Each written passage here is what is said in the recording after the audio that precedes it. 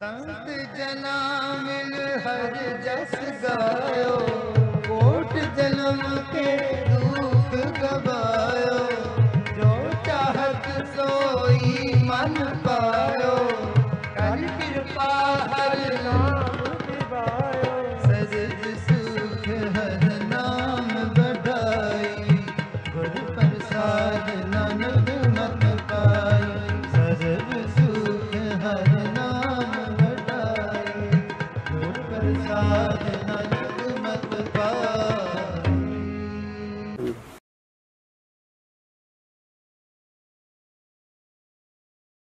ਗੁਰਬਾਣੀ ਸੰਵਾਦ ਵਿਦ ਭਾਈ ਜਸਬੀਰ ਸਿੰਘ ਅਤੇ ਕੈਨੇਡੀਅਨ ਸਿੱਖ study centre ਦੇ ਦੇਖਣ ਵਾਲੇ ਸਾਰੇ ਦਰਸ਼ਕਾਂ ਨੂੰ ਡਾਕਟਰ ਜਗਜੀਤ ਸਿੰਘ ਵੱਲੋਂ ਵਾਹਿਗੁਰੂ ਜੀ ਕਾ ਖਾਲਸਾ ਵਾਹਿਗੁਰੂ ਜੀ ਕੀ ਫਤਿਹ।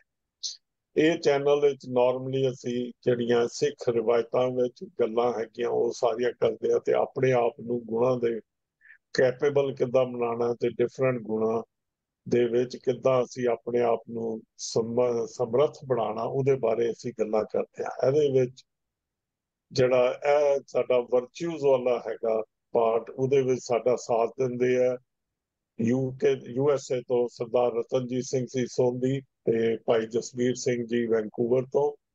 ਭਾਈ ਸਾਹਿਬ ਤੇ ਰਤਨਜੀਤ ਸਿੰਘ ਜੀ, ਤੁਹਾਡਾ ਸਵਾਗਤ ਹੈ ਜੀ। ਵਾਹਿਗੁਰੂ ਜੀ ਕਾ ਖਾਲਸਾ ਵਾਹਿਗੁਰੂ ਜੀ ਕੀ ਫਤਿਹ ਜੀ। ਅੱਜ ਅਸੀਂ ਜਿਹੜੇ ਟੌਪਿਕ ਤੇ ਗੱਲ ਕਰਨਾ ਚਾਹੁੰਦੇ ਹਾਂ, ਇੱਕ ਗੁਣ ਹੈ ਸ਼ੁਕਰਾਨਾ। ਕੀ ਅਸੀਂ ਸ਼ੁਕਰਾਨੇ ਵਿੱਚ ਹੈਗੇ ਆ? ਇਹਨਾਂ ਟੌਪਿਕਸ ਦੇ ਉੱਤੇ ਅਸੀਂ ਇਸ ਟੌਪਿਕ ਤੇ ਅਸੀਂ ਡਿਟੇਲ ਗੱਲ ਕਰਨਾ ਚਾਹੁੰਦੇ ਹਾਂ। ਮੇਬੀ ਆਉਣ ਵਾਲੇ 1 ਜਾਂ 2 ਪ੍ਰੋਗਰਾਮ ਵੀ ਐਸੇ ਤੇ ਕੰਟੀਨਿਊ ਕਰਾਂਗੇ। ਗੁਰਬਾਣੀ ਸ਼ੁਕਰਾਨੇ ਬਾਰੇ ਕੀ ਕਹਿੰਦੀ ਹੈ, ਸ਼ੁਕਰਾਨਾ ਕੀ ਹੈ, ਅਸੀਂ ਕਿਸ ਸ਼ੁਕਰਾਨੇ ਵਿੱਚ ਰਹਿਣਾ, ਕਿੱਦਾਂ ਦਾ ਹੈ। ਸੋ ਇਹਨਾਂ ਪੂਰਾ ਇਸ ਦੇ ਉੱਤੇ ਅਸੀਂ ਡਿਟੇਲ ਵਰਕਆਊਟ ਕਰਾਂਗੇ। ਸੋ ਇੰਗਲਿਸ਼ ਵਿੱਚ ਇਹਨੂੰ ਗ੍ਰੈਟੀਟਿਊਡ ਕਹਿ ਦਿੰਦੇ ਹਾਂ ਅਸੀਂ। ਸੋ ਅਸੀਂ ਗ੍ਰੈਟੀਟਿਊਡ ਵਿੱਚ ਕਿੱਦਾਂ ਆਉਣਾ, ਕੀ ਅਸੀਂ ਗ੍ਰੈਟੀਟਿਊਡ ਵਿੱਚ ਰਹਿੰਦੇ ਹਾਂ, ਕਾਹਦੇ ਲਈ ਰਹਿੰਦੇ ਹਾਂ, ਇਹ ਸਾਰੇ ਟੌਪਿਕਸ ਜਿਹੜੇ ਆ ਅਸੀਂ ਵਿਚਾਰ ਕਰਾਂਗੇ। ਪਹਿਲੇ ਅਸੀਂ ਆਈਏ ਜੀ ਕਿ ਗ੍ਰੈਟੀਟਿਊਡ ਜਾਂ ਸ਼ੁਕਰਾਨਾ ਹੈ ਕੀ। ਰਤਨਜੀਤ ਸਿੰਘ ਜੀ, ਤੁਸੀਂ ਇਹਦੇ ਬਾਰੇ ਦੱਸੋ ਕਿ ਇਹ ਗ੍ਰੈਟੀਟਿਊਡ ਕੀ ਹੈ ਔਰ ਕਿਉਂ ਹੋਣਾ ਚਾਹੀਦਾ। ਦੇਖੋ, ਸਾਡੀ ਜਦੋਂ ਅਸੀਂ ਆਪਣੀ 5 ਸੈਂਸਸ, 5 ਜਿਹੜੀ ਸਾਡੇ ਇੰਦਰੀਆਂ ਹੈ, ਉਹਨਾਂ ਦੇ ਰਾਹੀਂ ਅਸੀਂ ਸਾਰੀ ਦੁਨੀਆ ਨੂੰ ਦੇਖਦੇ ਹਾਂ, ਸਾਰੀ ਦੁਨੀਆ ਨੂੰ ਫੀਲ ਕਰਦੇ ਹਾਂ। ਸੋ ਉਹਨਾਂ ਦੇ ਰਾਹੀਂ ਜਦੋਂ ਕੋਈ ਵੀ ਸਾਨੂੰ ਕੋਈ ਖੁਸ਼ੀ ਮਿਲਦੀ ਹੈ ਉਹਨਾਂ ਇੰਦਰੀਆਂ ਦੇ ਥਰੂ, ਤੇ ਅਸੀਂ ਜਿਹੜਾ ਖੁਸ਼ੀ ਦੇਣ ਵਾਲਾ ਹੈ ਉਸ ਨੂੰ ਅਸੀਂ ਥੈਂਕ ਯੂ ਕਹਿੰਦੇ ਹਾਂ, ਉਹਦੇ ਨਾਲ ਗ੍ਰੇਟਫੁਲਨੈਸ ਕਹਿੰਦੇ ਹਾਂ। ਤੇ ਸਾਨੂੰ ਸਿਰਫ ਉਹੀ ਗ੍ਰੇਟਫੁਲਨੈਸ ਦੀ ਪਤਾ ਹੈ। ਜਿਹੜੀ ਅਸਲੀ ਗ੍ਰੇਟਫੁਲਨੈਸ ਹੈ ਉਹ ਅਨਕੰਡੀਸ਼ਨਲ ਹੁੰਦੀ ਹੈ, ਉਹਦਾ ਸਾਨੂੰ ਪਤਾ ਹੀ ਨਹੀਂ ਹੈ। ਤੇ ਗੁਰਬਾਣੀ ਜਿਹੜੀ ਗੱਲ ਕਰਦੀ ਹੈ ਉਹ ਉਸ ਕੰਡੀਸ਼ਨਲ ਗ੍ਰੈਟੀਟਿਊਡ ਦੀ ਗੱਲ ਨਹੀਂ ਕਰਦੀ, ਕਿਉਂਕਿ ਅਸੀਂ ਜਦੋਂ ਸਾਨੂੰ ਕੋਈ ਚੀਜ਼ ਜਿਹੜੀ ਚਾਹੀਦੀ ਹੈ ਉਹ ਨਹੀਂ ਮਿਲਦੀ ਤਾਂ ਅਸੀਂ ਹਮੇਸ਼ਾ ਅਸੀਂ ਕਹਿੰਦੇ ਹਾਂ ਬਈ ਇਹ ਕੀ, ਰੱਬ ਕੀ ਹੈ, ਮੈਂ ਇੰਨੀ ਸੇਵਾ ਕੀਤੀ, ਇੰਨਾ ਕੁਛ ਕੀਤਾ, ਫਿਰ ਵੀ ਮੈਨੂੰ ਇਹ ਨਹੀਂ ਮਿਲਿਆ, ਤੇ ਹਮੇਸ਼ਾ ਉਲਾਂਭਾ ਦਿੰਦੇ ਰਹਿੰਦੇ ਹਾਂ। ਸੋ ਉਹ ਗ੍ਰੈਟੀਟਿਊਡ ਨਹੀਂ ਆਉਂਦੀ। ਸੇ ਅੱਗੇ ਜਾਣ ਤੋਂ ਪਹਿਲਾਂ ਮੈਂ ਇੱਕ ਤੁਹਾਨੂੰ ਫੈਕਟਸ ਜਿਹੜੇ ਹੈ ਸਾਇੰਟੀਫਿਕ ਫੈਕਟ ਉਹਦੇ ਨਾਲ ਅਵੇਅਰ ਕਰਨਾ ਚਾਹੁੰਦਾ। ਇਹ ਸਾਨੂੰ ਸਾਇੰਸ ਦੱਸਦੀ ਹੈ ਕਿ ਜਦੋਂ ਅਸੀਂ ਗ੍ਰੈਟੀਟਿਊਡ ਦੀ ਫੀਲਿੰਗ ਦੇ ਵਿੱਚ ਰਹਿੰਦੇ ਹਾਂ ਉਸ ਵੇਲੇ ਸਾਡੀਆਂ ਜਿਹੜੀ ਬੇਸਿਕਲੀ ਇਨਫਲੇਮੇਸ਼ਨ ਹੁੰਦੀ ਹੈ ਬਾਡੀ ਦੇ ਵਿੱਚ, ਜਿਹੜੀ ਨਿਊਰੋ ਡਿਗਰੇਡੇਸ਼ਨ ਹੁੰਦੀ ਹੈ ਬਾਡੀ ਦੇ ਵਿੱਚ, ਉਹ ਘੱਟ ਹੋ ਜਾਂਦੀ ਹੈ। ਤੇ ਸਾਡੀ ਇਮਿਊਨਿਟੀ ਜਿਹੜੀ ਹੈ, ਸਾਡੀ ਡਿਜ਼ੀਜ਼ ਨੂੰ ਫਾਈਟ ਕਰਨ ਦੀ ਸ਼ਕਤੀ ਜਿਹੜੀ ਹੈ ਉਹ ਐਨਹੈਂਸ ਹੋ ਜਾਂਦੀ ਹੈ। ਤੇ ਸਾਡੀ ਜਿਹੜੀ ਬਾਡੀ ਦੇ ਵਿੱਚ ਜਿਹੜਾ ਆਪਣਾ ਹੀਲਿੰਗ, ਸੈਲਫ ਹੀਲਿੰਗ ਹੈ ਬਾਡੀ ਦੇ ਵਿੱਚ, ਗਿਫਟਡ ਸਾਨੂੰ, ਉਹ ਜ਼ਿਆਦਾ ਐਕਟੀਵੇਟ ਹੋ ਜਾਂਦੀ ਹੈ ਅੰਡਰ ਗ੍ਰੈਟੀਟਿਊਡ ਕੰਡੀਸ਼ਨ। ਸੇ ਇਸ ਕਰਕੇ ਸਾਨੂੰ ਅਗਰ ਜੇ ਹੈਲਥੀ ਰਹਿਣਾ ਹੈ ਤੇ ਸਾਨੂੰ ਆਪਣੀ ਬਾਡੀ ਨੂੰ ਠੀਕ ਰੱਖਣਾ ਹੈ ਤਾਂ ਉਸ ਵਾਸਤੇ ਵੀ ਗ੍ਰੈਟੀਟਿਊਡ ਬਹੁਤ ਜ਼ਰੂਰੀ ਹੈ। ਇਹ ਕਹਿਣ ਦੇ ਬਾਅਦ ਇਹ ਵਾਪਸ ਅਸੀਂ ਇਸ ਪਹਿਲੂ ਤੇ ਆ ਰਹੇ ਹੈ ਕਿ ਬਈ ਦੋ ਤਰ੍ਹਾਂ ਦੀ ਗ੍ਰੈਟੀਟਿਊਡ ਹੁੰਦੀ ਹੈ। ਇੱਕ ਤਾਂ ਪੰਜ ਸੈਂਸਰ ਨਾਲ ਫੀਲ ਕੀਤੀ ਜਾਂਦੀ ਹੈ ਬਈ ਜੋ ਵੀ ਚੀਜ਼ ਸਾਨੂੰ ਕੋਈ ਚੀਜ਼ ਕੋਈ ਮਿਲੇ, ਕੋਈ ਚੰਗੀ ਚੀਜ਼ ਸਮੈਲ ਆਵੇ, ਚੰਗੀ ਚੀਜ਼ ਖਾਣ ਨੂੰ ਮਿਲੇ, ਚੰਗੀ ਕੋਈ ਮਟੀਰੀਅਲ ਚੀਜ਼ ਮਿਲੇ ਤਾਂ ਜਿਹੜਾ ਦੇਣ ਵਾਲਾ ਹੈ ਉਹਦੇ ਨਾਲ ਅਸੀਂ ਗ੍ਰੈਟੀਟਿਊਡ ਕਰਦੇ ਹਾਂ। ਤੇ ਜਿਹੜੀ ਤੁਸੀਂ ਗੱਲ ਪੁੱਛੀ ਸੀ ਵੀ ਹੋਰ ਕਿਹੜੀ ਗ੍ਰੈਟੀਟਿਊਡ ਹੁੰਦੀ ਹੈ, ਜਿਹੜੀ ਬਾਬਾ ਜੀ ਕਹਿੰਦੇ ਹੈ ਬਈ ਸ਼ੁਕਰਾਨੇ 'ਚ ਰਹੋ। ਉਹ ਸ਼ੁਕਰਾਨਾ ਜਿਹੜਾ ਹੈ, ਗ੍ਰੈਟੀਟਿਊਡ ਜੋ ਹੈ, ਉਹ ਪੰਜ ਸੈਂਸਸ ਦੇ ਨਾਲ ਫੀਲ ਕਰਨ ਤੋਂ ਇਲਾਵਾ ਜਿਹੜੀ ਸਾਡੀ ਆਤਮਾ ਹੈ, ਜਿਹੜਾ ਸਾਡੇ ਜੋਤ ਹੈ, ਜਿਹੜੀ ਸਾਨੂੰ ਜੀਵਨ ਦਿੰਦੀ ਹੈ, ਉਸ ਦੇ ਨਾਲ ਉਹ ਫੀਲ ਕੀਤੀ ਜਾਂਦੀ ਹੈ। ਡਾਕਟਰ ਸਾਹਿਬ। ਹਾਂਜੀ, ਤੁਸੀਂ ਬਹੁਤ ਵਧੀਆ ਤਰੀਕੇ ਨਾਲ ਦੱਸਿਆ ਕਿ ਉਹਦੇ ਵਿੱਚ ਇੱਕ ਤੁਸੀਂ ਬੜਾ ਵਧੀਆ ਪਹਿਲੂ ਲਿਆਦਾ ਕਿ ਜਿਹਦੇ ਨਾਲ ਸਾਡੀ 5 ਸੈਂਸਿਸ ਨੂੰ ਪਲੇਅਰ ਮਿਲਦੀ ਹੋਵੇ, ਖੁਸ਼ੀ ਮਿਲਦੀ ਹੋਵੇ, ਉਹਦੇ ਬੇਸ ਦੇ ਉੱਤੇ ਅਸੀਂ ਸ਼ੁਕਰਾਨੇ ਵਿੱਚ ਆ ਜਾਂਦੇ ਹਾਂ। ਸੋ ਉਹ ਦੁਨਿਆਵੀ ਤੌਰ ਤੇ ਵੀ ਪਲੇਅਰ ਹੋ ਸਕਦੀ ਹੈ, ਹੋਰ ਸੈਂਸਿਸ ਤੋਂ ਵੀ ਪਲੇਅਰ ਹੋ ਸਕਦੀ ਹੈ। ਸੋ ਭਾਈ ਸਾਹਿਬ ਤੁਹਾਡੇ ਕੋਲੋਂ ਆਉਂਦੇ ਹਾਂ ਜੀ ਕਿ ਇਹ ਗ੍ਰੈਟੀਟਿਊਡ ਗੁਰਬਾਣੀ ਕਿੱਦਾਂ ਦੇਖਦੀ ਹੈ ਸ਼ੁਕਰਾਨੇ ਉਸ ਪੱਖ? ਹਾਂ, ਜਿਹਦਾ ਦੇਖੋ ਰਤਨਜੀਤ ਸਿੰਘ ਨੇ ਜਿਹੜਾ ਇੱਕ ਪਹਿਲੂ ਰੱਖਿਆ ਸਾਡੇ ਸਾਹਮਣੇ, ਉਹ ਆਪਣੇ ਆਪ ਵਿੱਚ ਮਹੱਤਵਪੂਰਨ ਆ। ਜਿਸਦਾ ਗੁਰਬਾਣੀ ਦਾ ਸਵਾਲ ਆ, ਗੁਰਬਾਣੀ ਸਾਨੂੰ ਸ਼ੁਕਰਾਨਾ, ਸਾਡਾ ਜਿਹਦੇ ਨੂੰ ਭਗਤੀ ਕਹਿ ਲਈਏ, ਸਿਮਰਨ ਕਹਿ ਲਈਏ, ਉਹਦੀ ਜਿਹੜੀ ਬੁਨਿਆਦ ਆ ਉਹ ਹੈ ਹੀ ਸ਼ੁਕਰਾਨੇ ਤੇ ਆਧਾਰਿਤ ਆ। ਜੇ ਅਸੀਂ ਸ਼ੁਕਰਾਨੇ ਵਿੱਚ ਨਹੀਂ ਤਾਂ ਅਸੀਂ ਸਹੀ ਅਰਥਾਂ ਵਿੱਚ ਉਹਦੀ ਬੰਦਗੀ ਕਰ ਹੀ ਨਹੀਂ ਸਕਦੇ।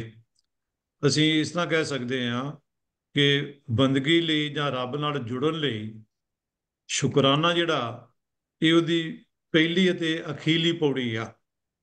ਉਹ ਸ਼ੁਰੂਆਤ ਵੀ ਇਹੀ ਆ ਤਾਂ ਸਿਖਰ ਵੀ ਇਹੀ ਆ। ਇਹਦੇ ਵਿੱਚ ਜ਼ਰੂਰੀ ਨਹੀਂ ਕਿ ਸਾਨੂੰ ਕੁਝ ਮਿਲਿਆ, ਕੋਈ ਜਿਹੜਾ ਅਸੀਂ ਪੰਜ ਇੰਦਰੀਆਂ ਰਾਹੀਂ ਮਹਿਸੂਸ ਕਰਦੇ ਹਾਂ। ਇੱਕ ਸਧਾਰਨ ਕਾਰਜ ਵੀ ਸ਼ੁਕਰਾਨੇ ਵਿੱਚ ਆਉਂਦਾ। ਆਪਾਂ ਸਾਰੇ ਤੱਕ ਲਗਭਗ ਕਰਦੇ ਹਾਂ ਕਿ ਸਾਨੂੰ ਕੋਈ ਚੀਜ਼ ਦਿੰਦਾ, ਇਵਨ ਕੋਈ ਸਾਨੂੰ ਰੁਮਾਲ ਵੀ ਪਿਆਰ ਨਾਲ ਦਿੰਦਾ, ਅਸੀਂ ਉਹਦਾ ਥੈਂਕਸ ਕਰਦੇ ਹਾਂ। ਕਿਸੇ ਦਾ ਥੈਂਕਸ ਕਰਨਾ, ਉਹਦਾ ਧੰਨਵਾਦ ਕਰਨਾ, ਇਹ ਵੀ ਉਹਦਾ ਇੱਕ ਰੂਪ ਕਿਹਾ ਜਾ ਸਕਦਾ।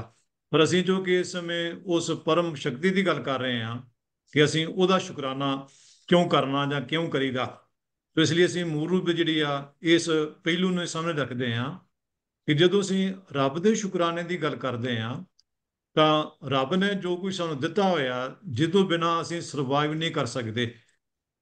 ਜਿੱਦਾਂ ਹਵਾ ਹੈਗੀ ਆ, ਜੇ ਹਵਾ ਅਸੀਂ ਕ੍ਰੀਏਟ ਨਹੀਂ ਕੀਤੀ ਹੋਈ, ਜਿਹੜੀਆਂ ਵੀ ਚੀਜ਼ਾਂ ਜਿਹੜੀਆਂ ਇਹ ਜਿਨ੍ਹਾਂ ਦੀ ਅਸੀਂ ਜ਼ਿੰਦਗੀ ਜਿਹੜੀ ਆ ਉਹ ਕਾਇਮ ਰੱਖ ਹੀ ਨਹੀਂ ਸਕਦੇ, ਉਹ ਸਾਨੂੰ ਦਿੱਤੀਆਂ ਹੋਈਆਂ, ਸਾਨੂੰ ਮਿਲੀਆਂ ਹੋਈਆਂ, ਉਹ ਅਸੀਂ ਮੁੱਲ ਵੀ ਨਹੀਂ ਖਰੀਦੀਆਂ ਹੋਈਆਂ।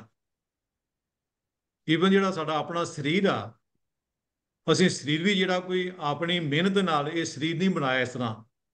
ਹਾਂ, ਬਾਅਦ ਵਿੱਚ ਠੀਕ ਆ ਕਿ ਅਸੀਂ ਇਹਨੂੰ ਤੰਦਰੁਸਤ ਰੱਖਣ ਲਈ ਅਸੀਂ ਐਕਸਰਸਾਈਜ਼ ਕਰਦੇ ਹਾਂ, ਖੁਰਾਕ ਦਾ ਖਿਆਲ ਰੱਖਦੇ ਹਾਂ, ਪਰ ਮੂਲ ਵਿੱਚ ਜਦੋਂ ਸਾਡਾ ਜਨਮ ਹੋਇਆ, ਸਾਨੂੰ ਇਹ ਸਰੀਰ ਮਿਲਿਆ, ਤਾਂ ਇਹ ਸਾਡੀ ਕੋਈ ਆਪਣੀ ਮਿਹਨਤ ਦਾ ਕੋਈ ਸਿੱਟਾ ਨਹੀਂ।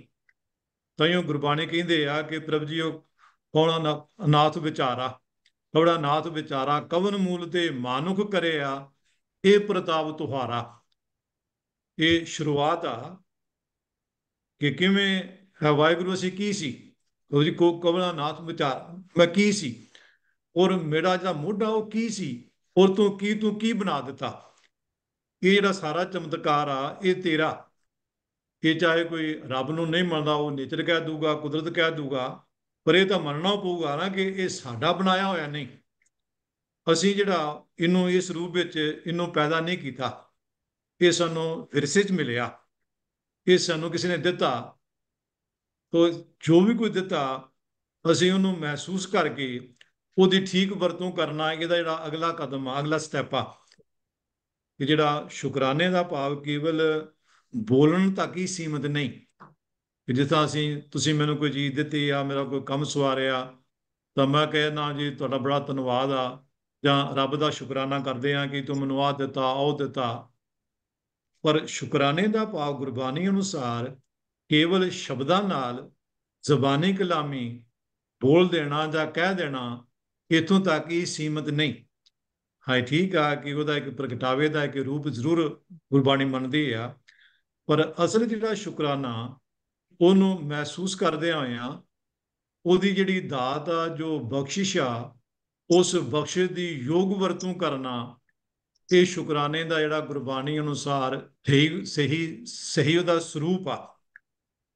ਕਿ ਜੇਕਰ ਅਸੀਂ ਉਂਝ ਕਹਿ ਰਹੇ ਹਾਂ ਕਿ ਵਾਹਿਗੁਰੂ ਤੂੰ ਮੈਨੂੰ ਬੜਾ ਦਿੱਤਾ, ਤੇਰਾ ਬੜਾ ਸ਼ੁਕਰਾਨਾ, ਬੜਾ ਧੰਨਵਾਦ ਆ, ਤੂੰ ਮੈਨੂੰ ਆਹ ਦਿੱਤਾ, ਉਹ ਦਿੱਤਾ, ਪਰ ਜੋ ਕੁਝ ਦਿੱਤਾ ਹੋਇਆ ਉਹਦੀ ਅਸੀਂ ਠੀਕ ਵਰਤੋਂ ਨਹੀਂ ਕਰ ਰਹੇ, ਤਾਂ ਸਾਡਾ ਜ਼ੁਬਾਨੀ ਕਲਾਮੀ ਆਖਣ ਦਾ ਕੋਈ ਅਰਥ ਨਹੀਂ, ਅਰਥਹੀਨ ਆ।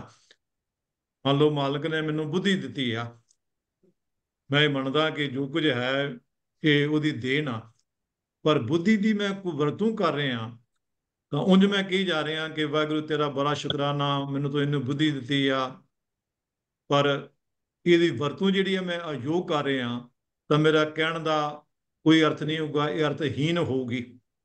ਇਸ ਲਈ ਗੁਰਬਾਣੀ ਵਿੱਚ ਜਿਹੜਾ ਇਹ ਭਾਖਾ ਇਹਨੂੰ ਇਸ ਰੂਪ ਵੀ ਦਰਸਾਇਆ ਹੋਇਆ ਕਿ ਅਸੀਂ ਉਹਦਾ ਸ਼ੁਕਰਾਨਾ ਕਰਨਾ, ਔਰ ਸ਼ੁਕਰਾਨਾ ਜਿਹੜਾ ਸ਼ੁਕਰਾਨੇ ਦਾ ਅਸਲ ਭਾਵ ਉਹਦੀਆਂ ਦਾਤਾਂ ਨੂੰ ਮਹਿਸੂਸ ਕਰਦਿਆਂ ਹੋਇਆਂ, ਇਹ ਸਮਝਦਿਆਂ ਹੋਇਆਂ ਕਿ ਅਸੀਂ ਸਮਰੱਥ ਨਹੀਂ, ਸਾਡੇ ਨਾਲੋਂ ਕੋਈ ਹੋਰ ਵੱਡੀ ਸ਼ਕਤੀ ਜਿਹੜੀ ਸਾਨੂੰ ਇਹ ਸਭ ਕੁਝ ਦੇ ਰਹੀ ਆ, ਪ੍ਰੋਵਾਈਡ ਕਰ ਰਹੀ ਆ, ਅਤੇ ਅਸੀਂ ਉਸ ਦੀਆਂ ਇਹਨਾਂ ਦਾਤਾਂ ਦੀ ਯੋਗ ਵਰਤੋਂ ਕਰਕੇ ਹੀ ਸਹੀ ਅਰਥਾਂ ਵਿੱਚ ਉਹਦਾ ਸ਼ੁਕਰਾਨਾ ਕਰ ਸਕਦੇ ਹਾਂ ਜੀ।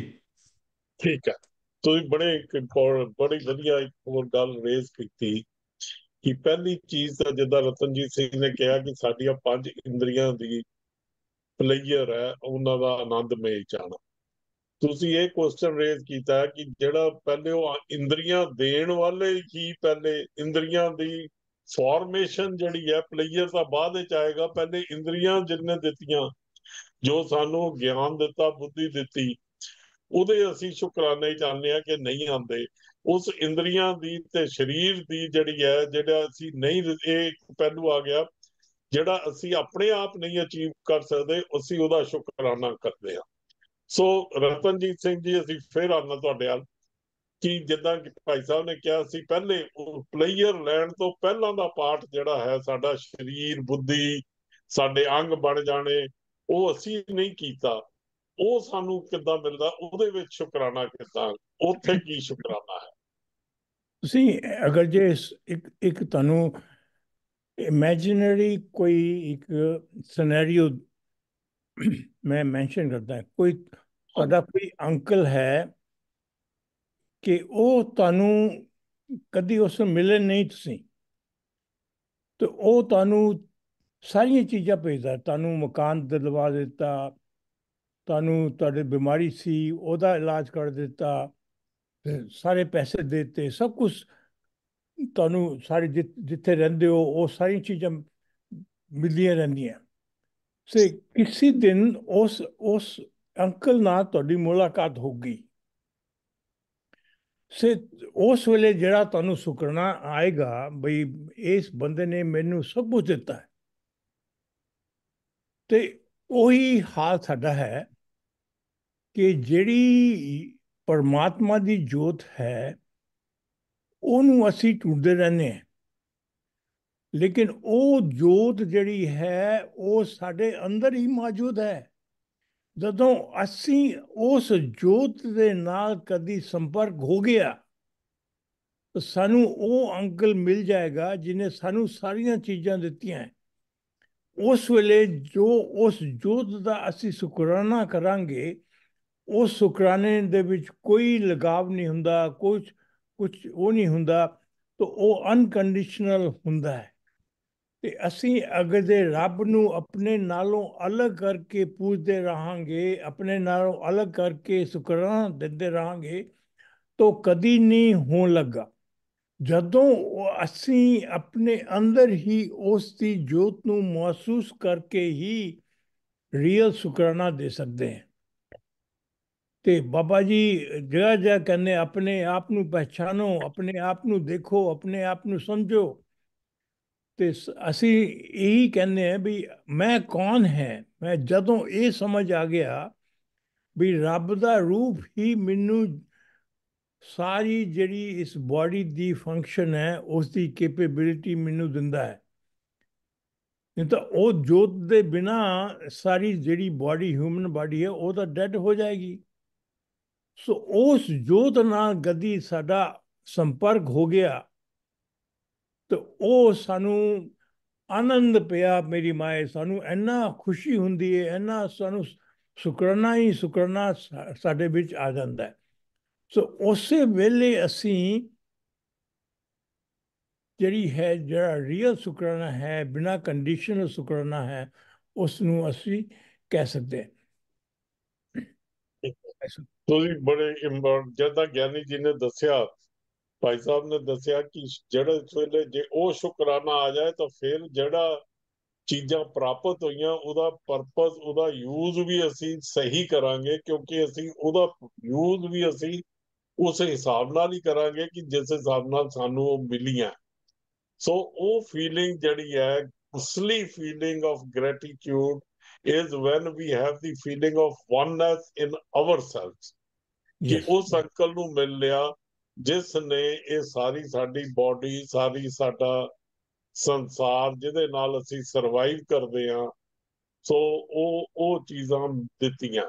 ਸੋ ਇੱਕ ਗੱਲ ਤਾਂ ਕਲੀਅਰ ਹੋ ਗਈ ਕਿ ਅਸੀਂ ਸ਼ੁਕਰਾਨੇ ਵਿੱਚ ਉਸ ਵੇਲੇ ਜਾਣਾ, ਉਸ ਵੇਲੇ ਅਸੀਂ ਜਾਂਦੇ ਹਾਂ ਜਿਹੜੀਆਂ ਚੀਜ਼ਾਂ ਅਸੀਂ ਆਪ ਨਹੀਂ ਅਚੀਵ ਕਰ ਸਕਦੇ, ਸਾਡੇ ਵੱਸ ਵਿੱਚ ਨਹੀਂ ਹੈ, ਤੇ ਉਹ ਜਿਹੜੀਆਂ ਸਾਨੂੰ ਇੱਕ ਦਾਤ ਦੀ ਤਰ੍ਹਾਂ ਮਿਲ ਰਹੀਆਂ, ਪਰ ਅਸੀਂ ਉਹਨੂੰ ਭੁੱਲ ਜਾਂਦੇ ਹਾਂ ਕਿ ਇਹ ਦਾਤ ਹੈਗੀ ਹੈ। ਅਸੀਂ ਇਹ ਸੋਚਣ ਲੱਗ ਪੈਂਦੇ ਹਾਂ ਅਸੀਂ ਅਚੀਵ ਕਰਦੇ ਹਾਂ, ਕਿਉਂਕਿ ਨਾਰਮਲੀ ਜਦੋਂ ਵਰਲਡਲੀ ਵਰਲਡ ਵਿੱਚ ਜਾਂਦੇ ਹਾਂ, ਦੁਨੀਆ 'ਚ ਜਾਂਦੇ ਹਾਂ, ਅਸੀਂ ਕਹਿੰਦੇ ਹਾਂ ਜੀ ਮੈਂ ਘਰ ਬਣਾ ਲਏ, ਮੈਂ ਫਲਾਣੀ ਚੀਜ਼ ਕਰ ਲਈ, ਅਸੀਂ ਅਚੀਵਮੈਂਟ ਬਾਹਰਲੀਆਂ ਦੱਸਦੇ ਹਾਂ। ਪਰ ਜਿਹੜੀਆਂ ਬੇਸਿਕ ਚੀਜ਼ਾਂ ਉਹ ਬਣੀਆਂ ਸੀ, ਉਹ ਜੇ ਸਰੀਰ ਨਾ ਹੁੰਦਾ ਤੇ ਉਹ ਬਣਦੀਆਂ ਨਾ, ਉਹਨੂੰ ਅਸੀਂ ਭੁੱਲ ਜਾਂਦੇ ਹਾਂ। ਹਾਂਜੀ ਭਾਈ ਸਾਹਿਬ, ਤੁਸੀਂ ਇਹਦੇ ਬਾਰੇ ਕੁਝ ਕਹੋਗੇ? ਜਿਹੜੀ ਸਾਡੀ ਬੇਸਿਕ ਇਨਫਰਾਸਟ੍ਰਕਚਰ, ਜਿੱਦਾਂ ਉਹਨਾਂ ਨੇ ਕਿਹਾ ਕਿ ਜੇ ਜੋਤ ਵਾਲਾ ਅੰਕਲ, ਉਹਨਾਂ ਨੇ ਅੰਕਲ ਦੀ ਪਰਿਭਾਸ਼ਾ ਲੈ ਕੇ ਚੱਲੇ ਆ, ਪਰ ਅਸੀਂ ਅਕਾਲ ਪੁਰਖ ਕਹਿ ਲਈਏ, ਅਸੀਂ ਜੋਤ ਕਹਿ ਲਈਏ, ਅਸੀਂ ਜੋਤ ਸਰੂਪ ਕਹਿ ਲਈਏ, ਉਹਦੇ ਬਾਰੇ ਜਦੋਂ ਪਹਿਚਾਣਾਂਗੇ ਤਾਂ ਫਿਰ ਅਸੀਂ ਕਿੱਦਾਂ ਦੇ ਹੋਵਾਂਗੇ। ਇੱਥੇ ਇੱਕ ਗੱਲ ਹੋਰ ਤੁਹਾਡੀ ਧਿਆਨ ਦੇਣ ਯੋਗ ਆ, ਜਿਹੜੇ ਕਿ ਅਕਸਰ ਜਿਹੜੇ ਕਈ ਸੱਜਣ ਕਹਿੰਦੇ ਵੀ, ਤਰਕ ਵੀ ਕਰਦੇ ਆ, ਕਈਆਂ ਦੀ ਵੈਸੇ ਜਾਣ ਦੀ ਉਤਸੁਕਤਾ ਵੀ ਹੁੰਦੀ ਆ ਕਿ ਜਦੋਂ ਸ਼ੁਕਰਾਨਾ ਸ਼ਬਦ ਵਰਤਦੇ ਹਾਂ ਤਾਂ ਅਸੀਂ ਸੁਭਾਵਿਕ ਆ ਕੇ ਅਸੀਂ ਰੱਬ ਲਈ ਵਰਤਦੇ ਹਾਂ ਕਿ ਰੱਬ ਦਾ ਸ਼ੁਕਰਾਨਾ ਕਰੀਏ, ਅਕਾਲ ਪੁਰਖ ਦਾ ਸ਼ੁਕਰਾਨਾ ਕਰੀਏ। ਤਾਂ ਕਈਆਂ ਦਾ ਇਹ ਤਰਕ ਵੀ ਹੁੰਦਾ ਕਿ ਵੀ ਜੇਕਰ ਸ਼ੁਕਰਾਨਾ ਉਹਦਾ ਨਹੀਂ ਕਰਦੇ ਤੇ ਕੀ ਉਹ ਨਾਰਾਜ਼ ਹੋ ਜਾਂਦਾ? ਇਹਦਾ ਮਤਲਬ ਹੈ ਉਹ ਵੀ ਜਿਵੇਂ ਆਮ ਬੰਦੇ ਦੀ ਇੱਛਾ ਹੁੰਦੀ ਹੈ ਕਿ ਮੈਨੂੰ ਕੋਈ ਦਿੱਤਾ, ਇਹਦੇ ਵੇਲੇ ਮੈਨੂੰ ਕੋਈ ਮਿਲੂਗਾ, ਜੇ ਨਹੀਂ ਮਿਲਦਾ ਤੇ ਉਹ ਉਹਦੇ ਨਾਰਾਜ਼ ਹੋ ਜਾਂਦਾ। ਤੋ ਕੀ ਰੱਬ ਵੀ ਜਿਹੜਾ ਉਹ ਦੂਜੇ ਸ਼ਬਦਾਂ 'ਚੋਂ ਕਹਿੰਦੇ ਕਿ ਰੱਬ ਵੀ ਖੁਸ਼ਾਮਦੀ ਆ, ਵੀ ਉਹ ਚਾਹੁੰਦਾ ਕਿ ਇਹਦੇ ਵੇਲੇ ਮੇਰੀ ਖੁਸ਼ਾਮਦ ਕੀਤੀ ਜਾਏ।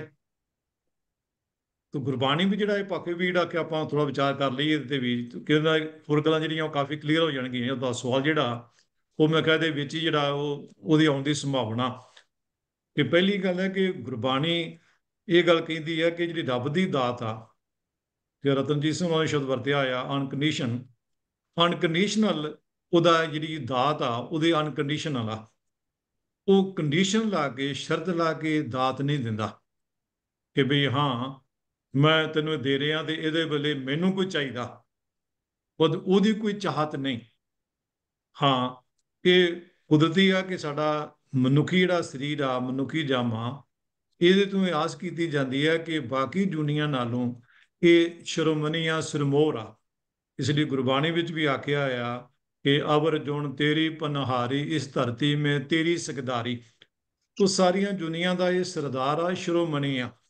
ਇਸ ਲਈ ਸੁਭਾਵਿਕ ਆ ਕਿ ਫਿਰ ਇਹਦਾ ਜਿਹੜਾ ਫਰਜ਼ ਆ ਉਹ ਵੀ ਦੂਜਿਆਂ ਨਾਲੋਂ ਜਿਹੜਾ ਉਹ ਜ਼ਰੂਰ ਸ੍ਰੇਸ਼ਟ ਆ, ਉੱਤਮ ਆ।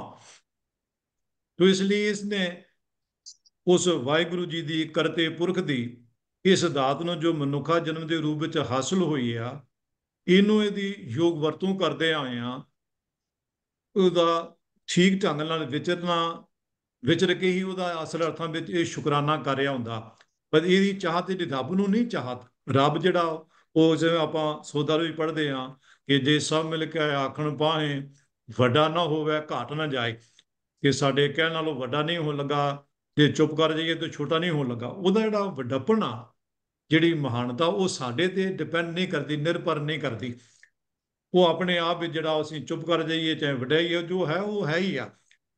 ਤੇ ਇਸ ਲਈ ਬਾਣੀ ਵਿੱਚ ਇਹ ਗੱਲ ਵੀ ਸਪਸ਼ਟ ਕੀਤੀ ਹੋਈ ਆ ਕਿ ਤਿਸ ਨੂੰ ਤਿਲ ਨਾ ਤੁਮਾਏ, ਕਿ ਰੱਬ ਨੂੰ ਆਪਣੀ ਉਸਤਤ ਦੀ ਕੋਈ ਤਿਲ ਮਾਤਰ ਵੀ ਤਮਾ ਨਹੀਂ, ਕੋਈ ਖਾਸ਼ ਨਹੀਂ।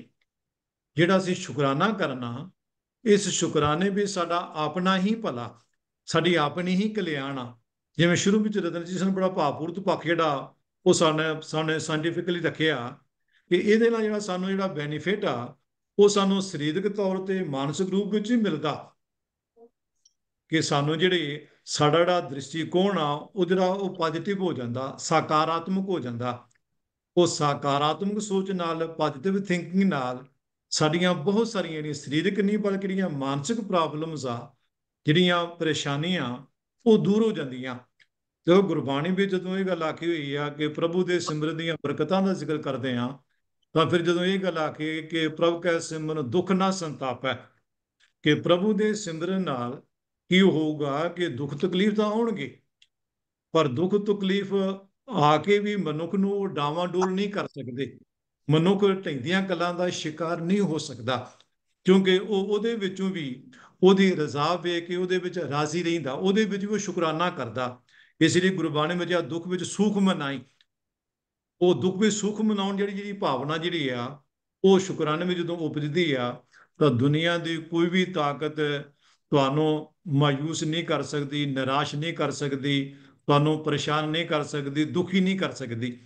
ਇਸ ਲਈ ਕਬੀਰ ਸਾਹਿਬ ਦਾ ਇੱਕ ਪਾਵਨ ਸ਼ਬਦ ਆ ਕਿ ਜਦੋਂ ਉਹਨਾਂ ਨੂੰ ਖਾਤੋਂ ਜਿਹੜੇ ਧਾਰਮਿਕ ਆਗੂ ਆ, ਪਰ ਅਸਲ ਵਿੱਚ ਧਰਮ ਨਾਲ ਉਹਨਾਂ ਦਾ ਕੋਈ ਲੈਣ ਦੇਣ ਨਹੀਂ, ਉਹਨਾਂ ਨੂੰ ਪਰੇਸ਼ਾਨ ਕਰਨ ਲਈ ਹਰ ਢੰਗ ਵਰਤਦੇ ਆ। ਉਹ ਕਬੀਰ ਸਾਹਿਬ ਦੇ ਬੁੱਲਾਂ ਦੀ ਮੁਸਕਰਾਹਟ ਨੂੰ ਖੋਹਣ ਦਾ ਯਤਨ ਕਰਦੇ ਆ, ਪਰ ਉਹਨਾਂ ਨੂੰ ਸਫਲਤਾ ਨਹੀਂ ਮਿਲਦੀ। ਤਾਂ ਕਬੀਰ ਸਾਹਿਬ ਸਮੁੱਚੀ ਇਸ ਸ਼੍ਰੇਣੀ ਨੂੰ ਸੰਬੋਧਨ ਕਰਦਿਆਂ ਫਿਰ ਇੱਕ ਗੱਲ ਕਹਿੰਦੇ ਆ, ਉਹ ਕਹਿੰਦੇ ਦੇਖੋ, ਮਨ ਨਾ ਡਿਗੈ ਤਨ ਕਾਹੇ ਕੋ ਡਰਾਏ, ਚਰਨ ਕਮਲ ਚ ਰਹਿਓ ਸਮਾਏ। ਇਹ ਸ਼ੁਕਰਾਨੇ ਦਾ ਅਸਲ ਭਾਵ ਆ ਕਿ ਫਿਰ ਮਨੁੱਖ ਜਿਹੜਾ ਉਹ ਪ੍ਰਸਥਿਤੀਆਂ ਭਾਵੇਂ ਕੈਸੀਆਂ ਵੀ ਹੋਣ, ਹਰ ਤਰ੍ਹਾਂ ਦੀ ਪ੍ਰਸਥਿਤੀ ਵਿੱਚ ਉਹ ਚੜ੍ਹਦੀ ਕਲਾ ਵਿੱਚ ਰਹਿੰਦਾ। ਤੋ ਇਹਦੇ ਬਾਕੀ ਜਿਹੜੇ ਫਾਇਦੇ ਆ, ਲਾਭ ਆ, ਉਹ ਤਾਂ ਹੈ ਹੀ ਹੈ, ਸਾਨੂੰ ਲਾਭ ਆ। ਰੱਬ ਨੂੰ ਜਿਹੜਾ, ਰੱਬ ਨੂੰ ਕੋਈ ਫਰਕ ਨਹੀਂ ਪੈਂਦਾ। ਇਸ ਲਈ ਆਖੇ ਆਇਆ ਕਿ ਦੇ ਨਾ ਪਛੋਤਾਏ, ਏਤੇ ਗੁਣੇਤੀ ਚੰਗਿਆਈਆਂ ਦੇ ਨਾ ਪਛੋਤਾਏ। ਉਹਨੂੰ ਕੋਈ ਪਛਤਾਵਾ ਨਹੀਂ ਹੁੰਦਾ ਕਿ ਮੈਂ ਇਹਨੂੰ ਦਿੱਤਾ ਤੇ ਇਹਨੇ ਮੇਰਾ ਸ਼ੁਕਰਾਨਾ ਨਹੀਂ ਕੀਤਾ। ਇਹ ਸਾਡੀ ਆਪਣੀ ਸੋਚ ਆ, ਔਰ ਸਾਨੂੰ ਇਹਦਾ ਜਿਹੜਾ ਲਾਭ ਜਿਹੜਾ ਉਹ ਮੁੱਖ ਰੂਪ ਵਿੱਚ ਸਾਨੂੰ ਹੀ ਮਿਲਦਾ। ਔਰ ਜੇਕਰ ਅਸੀਂ ਨਹੀਂ ਕਰਦੇ ਤਾਂ ਅਸੀਂ ਹੀ ਢਹਿੰਦੀਆਂ ਗੱਲਾਂ ਦਾ ਸ਼ਿਕਾਰ ਹੁੰਦੇ ਹਾਂ, ਨਿਰਾਸ਼ਾਵਾਦੀ ਬਣ ਜਾਂਦੇ ਹਾਂ। ਸਾਡੀ ਜਿਹੜੀ ਸੋਚ ਆ ਉਹ ਨਕਾਰਾਤਮਕ ਬਣ ਜਾਂਦੀ ਹੈ, ਨੈਗੇਟਿਵ ਹੋ ਜਾਂਦੀ ਆ।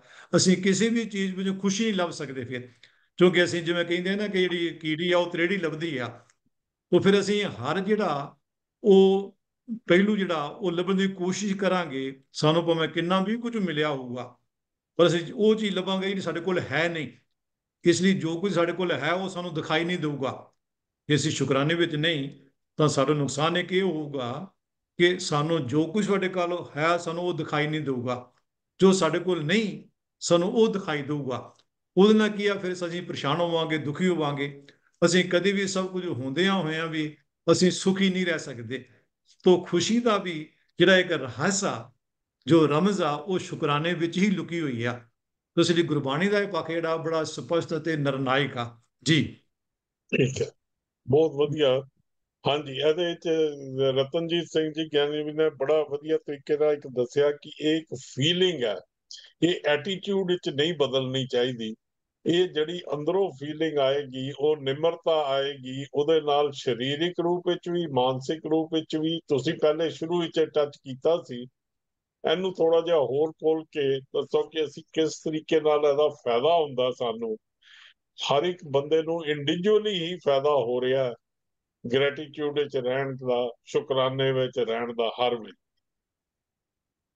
ਇਹ ਬਾਇਓਕੈਮਿਸਟਰੀ ਦੇ ਹਿਸਾਬ ਨਾਲ ਜਿਹੜਾ ਸ਼ੁਕਰਾਨਾ ਹੈ, ਜਦੋਂ ਇਹ ਕੰਡੀਸ਼ਨ ਸਾਡੇ ਬ੍ਰੇਨ ਵਿੱਚ ਡਿਵੈਲਪ ਹੁੰਦੀ ਹੈ ਤਾਂ ਸਾਡੇ ਜਿਹੜੀ ਬਾਡੀ ਦੇ ਵਿੱਚ ਹੈ ਨਿਊਰੋ ਟ੍ਰਾਂਸਮਿਟਰ ਜਿਹੜੇ ਹੁੰਦੇ ਹੈ, ਜਿਹਨੂੰ ਕਹਿੰਦੇ ਅਸੀਂ ਡੋਪਾਮੀਨ, ਸੈਰੋਟੋਨਿਨ, ਤੇ ਇਹ ਚੀਜ਼ਾਂ ਜਿਹੜੀਆਂ ਹੈ ਇਹ ਹਾਰਮੋਨ ਜਿਹੜੇ ਹੈ ਖੁਸ਼ੀ ਦੇ ਹਾਰਮੋਨ ਹੁੰਦੇ ਹੈ, ਤੇ ਇਹ ਤੁਹਾਡੇ ਮਾਈਂਡ ਨੂੰ ਪੋਜ਼ਿਟਿਵ ਕਰਦੀ ਹੈ, ਇਹ ਤੁਹਾਡੇ ਬ੍ਰੇਨ ਨੂੰ ਬਲਿਸ ਕਰਦੀ ਹੈ। ਇਸ ਹਾਰਮੋਨ ਦੇ ਨਾਲ ਸਟ੍ਰੈਸ ਰਿਡਿਊਸ ਹੁੰਦਾ ਹੈ, ਐਂਗਜ਼ਾਇਟੀ ਰਿਡਿਊਸ ਹੁੰਦੀ ਹੈ, ਤੇ ਇਹ ਸਾਰੀ ਚੀਜ਼ਾਂ ਉਸੇ ਕੰਡੀਸ਼ਨ 'ਚ ਆਉਂਦੀਆਂ ਜਦੋਂ ਤੁਸੀਂ ਗ੍ਰੇਟਫੁਲ ਰਹਿੰਦੇ ਹੋ। ਤੇ ਇਹ ਜਿਹੜੀ ਹਿਊਮਨ ਬਾਡੀ ਹੈ ਇਹ ਠੀਕ ਤਰ੍ਹਾਂ ਆਪਰੇਟ ਕਰਨ ਵਾਸਤੇ ਜਿਹੜੀ ਸਾਨੂੰ ਕੰਡੀਸ਼ਨ ਚਾਹੀਦੀ, ਮਾਈਂਡ ਦੀ ਕੰਡੀਸ਼ਨ ਚਾਹੀਦੀ ਹੈ, ਉਹ ਗ੍ਰੇਟਫੁਲਨੈਸ ਦੀ ਵਿੱਚ ਹੀ ਚਾਹੀਦੀ ਹੈ। ਸੋ ਜਿੰਨੇ ਵੀ ਸਾਡੇ ਸੁਸਾਇਟੀ ਦੇ ਵਿੱਚ ਜਿੰਨੇ ਵੀ ਸਾਡੀਆਂ ਰੋਗ ਹੈ, ਐਂਗਜ਼ਾਇਟੀ ਹੈ, ਸਟ੍ਰੈਸ ਹੈ, ਸਾਰਾ ਉਹਦੀ ਗ੍ਰੇਟਫੁਲਨੈਸ ਦੀ ਐਬਸੈਂਸ ਵਿੱਚ ਪੈਦਾ ਹੁੰਦਾ। ਤੇ ਅਸਲੀ ਜਿਹੜੀ ਗ੍ਰੇਟਫੁਲਨੈਸ ਹੈ ਉਹ ਇਸ ਤਰ੍ਹਾਂ ਲਿਆਈ ਜਾਏ ਜਿਹੜੀ ਕੋਈ ਕੰਡੀਸ਼ਨ ਨਾ ਹੋਵੇ। ਤੇ ਸਾਡੇ ਵਿੱਚ ਅਗਰ ਜੇ ਖਾਣਾ ਠੀਕ ਮਿਲਿਆ ਤਾਂ ਹੀ ਅਸੀਂ ਗ੍ਰੇਟਫੁਲ ਰਹਾਂਗੇ, ਜੇ ਸਾਡੇ ਰਹਿਣ ਦੀ ਜਗ੍ਹਾ ਚੰਗੀ ਮਿਲੀ ਤਾਂ ਹੀ ਅਸੀਂ ਗ੍ਰੇਟਫੁਲ ਰਹਾਂਗੇ, ਸਾਡੇ ਬੱਚੇ ਵਗੈਰਾ ਸਾਰੇ ਸਭ ਠੀਕ ਹੋਣ ਤਾਂ ਹੀ ਅਸੀਂ ਗ੍ਰੇਟਫੁਲ ਰਹਾਂਗੇ। ਉਹ ਕੰਡੀਸ਼ਨਾਂ ਸਾਰੀਆਂ ਖਤਮ ਹੋ ਜਾਂਦੀਆਂ ਜਦੋਂ ਅਸੀਂ ਉਸ ਨੂੰ ਮਿਲਦੇ ਹਾਂ ਜਿਹਨੇ ਸਭ ਕੁਝ ਸਾਨੂੰ ਦਿੱਤਾ। ਉਸ ਨਾਲ ਮੁਲਾਕਾਤ ਹੋਣ ਦੇ ਨਾਲ ਅਸੀਂ ਅਲਟੀਮੇਟਲੀ ਗ੍ਰੇਟਫੁਲ ਦੇ ਵਿੱਚ ਪਾਰਕ ਹੋ ਜਾਂਦੇ। ਉਹ ਜਿਹੜੀ ਐਂਟੀਟੀ ਹੈ ਜਿਹਨੂੰ ਅਸੀਂ ਨਿਰੰਕਾਰ ਕਹਿੰਦੇ ਹਾਂ, ਜਿਹਨੂੰ ਅਸੀਂ ਰੱਬ ਕਹਿੰਦੇ ਹਾਂ, ਜਿਹਨੂੰ ਅਸੀਂ ਮਾਲਕ ਕਹਿੰਦੇ ਹਾਂ, ਪਰਮਾਤਮਾ ਕਹਿੰਦੇ ਹਾਂ, ਉਹ ਸਾਰੇ ਸਾਡੇ ਅੰਦਰ ਹੀ ਹੈਗਾ। ਜਦੋਂ ਉਸ ਨੂੰ ਅਸੀਂ ਟੱਚ ਕਰਕੇ, ਉਸ ਨੂੰ ਅਸੀਂ ਫੀਲ ਕਰਕੇ ਮਹਿਸੂਸ ਕਰਨਾ ਸ਼ੁਰੂ ਕਰ ਦਈਏ ਤੇ ਸਾਨੂੰ ਬਿਨਾਂ ਸੋਚੇ ਸਮਝੇ ਹੀ ਗ੍ਰੇਟਫੁਲਨੈਸ ਕੰਡੀਸ਼ਨ 'ਚ ਮਿਲ ਜਾਵਾਂਗੇ। ਅਸੀਂ ਆਪਣੇ ਆਪ ਹੀ ਉਸੇ ਕੰਡੀਸ਼ਨ 'ਚ ਪਹੁੰਚ ਜਾਵਾਂਗੇ। ਭਾਈ ਸਾਹਿਬ। ਹਾਂਜੀ, ਮੈਂ ਤੁਹਾਡੇ ਕੋਲ ਹੀ ਦੁਬਾਰਾ ਹੀ ਇਹ ਪੁੱਛਣਾ, ਇੱਕ ਬੜਾ ਪੁਆਇੰਟ ਤੁਸੀਂ ਰੇਜ਼ ਕੀਤਾ ਹੈ ਕਿ ਜੇ ਅਸੀਂ ਗ੍ਰੇਟਫੁਲ ਵਿੱਚ ਰਹਾਂਗੇ ਤੇ ਅਸੀਂ ਹੰਬਲ ਵੀ ਰਵਾਂਗੇ ਤੇ ਈਗੋ ਜਿਹੜੀ ਹੈ ਉਹ ਸਾਡੀ ਖਤਮ ਹੋ ਜਾਏਗੀ। ਬਿਲਕੁਲ। ਕੀ ਈਗੋ ਖਤਮ ਕਰਨ ਵਿੱਚ ਸ਼ੁਕਰਾਨਾ ਕਿੰਨੀ ਕੁ ਮਦਦ ਕਰਦਾ ਹੈ, ਇਹਦੇ ਬਾਰੇ ਤੁਸੀਂ ਦੱਸੋ ਬੇਸ਼ੱਕ ਜੀ। ਹਾਂਜੀ ਰਤਨਜੀਤ ਸਿੰਘ ਜੀ, ਤੁਸੀਂ ਇਹਦੇ ਬਾਰੇ। ਕਿ ਗ੍ਰੇਟਫੁਲਨੈਸ ਐਸੇ ਜਦੋਂ ਸਾਡੀ ਈਗੋ ਆਂਦੀ ਹੈ, ਈਗੋ ਕੋਈ ਚੀਜ਼ ਨਹੀਂ ਹੈ। ਈਗੋ ਸਿਰਫ ਸਾਨੂੰ ਦਿਮਾਗ ਦੇ ਹਿਸਾਬ ਦੇ ਨਾਲ ਸਾਨੂੰ ਇਹ ਪਤਾ ਲੱਗਦਾ ਮੈਂ ਅਲੱਗ ਹੈ। ਅਲੱਗਨੈਸ ਨਾਲ ਮੈਂ ਸੈਪਰੇਟ ਹੈ। ਸੈਪਰੇਟ ਹੋਣ ਦੇ ਨਾਲ ਹੀ ਮੈਂ ਚੰਗਾ ਹੈ ਜਾਂ ਬੁਰਾ ਹੈ, ਮੈਂ ਇਸ ਨਾਲੋਂ ਬੈਟਰ ਹੈ ਜਾਂ ਇਨਫੀਰੀਅਰ ਹੈ। ਤੋ ਇਨਫੀਰੀਅਰਿਟੀ ਸੁਪੀਰੀਅਰਿਟੀ ਸੈਪਰੇਸ਼ਨ ਨਾਲ ਹੀ ਪੈਦਾ ਹੁੰਦੀ ਹੈ। ਜਦੋਂ ਅਸੀਂ ਯੂਨੀਫਾਈਂਗ ਫੋਰਸ ਜਿਹੜੀ ਹਰ ਇੱਕ ਇਨਸਾਨ ਦੇ ਅੰਦਰ ਉਹੀ ਐਨਲਾਈਵਨਿੰਗ ਫੋਰਸ ਮੌਜੂਦ ਹੈ, ਉਹਨੂੰ ਅਸੀਂ ਅਗਰ ਜੇ ਮਿਲ ਜਾਈਏ ਤਾਂ ਸਾਡੀ ਸੈਪਰੇਟਨੈਸ ਖਤਮ ਹੋ ਜਾਂਦੀ ਹੈ। ਅਸੀਂ ਇੱਕ ਮਿਕ ਹੋ ਜਾਂਦੇ ਹਾਂ ਸਭ, ਤੇ ਸਾਨੂੰ ਹੋਰ ਕੋਈ ਦਿਖਾਈ ਨਹੀਂ ਦਿੰਦਾ, ਸਿਰਫ ਉਹੀ ਦਿਖਾਈ ਦਿੰਦਾ ਜਿਹੜਾ ਕਿ ਸਾਨੂੰ ਐਨਲਾਈਵਨ ਕਰਦਾ ਹੈ। ਤੇ ਅਸੀਂ ਦੂਸਰੇ ਨੂੰ ਦੇਖੀਏ ਸਾਨੂੰ ਉਹੀ ਦਿਖੇਗਾ, ਤੇ ਆਪਣੇ ਨੂੰ ਦੇਖੀਏ ਸਾਨੂੰ ਉਹੀ ਦਿਖੇਗਾ। ਤੇ ਨਾ ਤਾਂ ਕੋਈ ਬੈਰੀ ਰਹਿੰਦਾ ਹੈ, ਨਾ ਤਾਂ ਕੋਈ ਮੀਤ ਰਹਿੰਦਾ ਹੈ, ਤੇ ਸਾਰੇ ਇੱਕ ਮਿਕ ਹੋ ਜਾਂਦੇ। ਸੋ ਉਸ ਕੰਡੀਸ਼ਨ ਦੇ ਵਿੱਚ ਹੀ ਸਾਨੂੰ ਜਿਹੜੀ ਹੈ ਅਨਕੰਡੀਸ਼ਨਲ ਗ੍ਰੇਟਫੁਲਨੈਸ ਮਿਲਦੀ ਹੈ। ਠੀਕ ਹੈ, ਅਸੀਂ ਥੋੜਾ ਜਿਹਾ ਇੱਥੇ ਰੁਕਦੇ ਹਾਂ।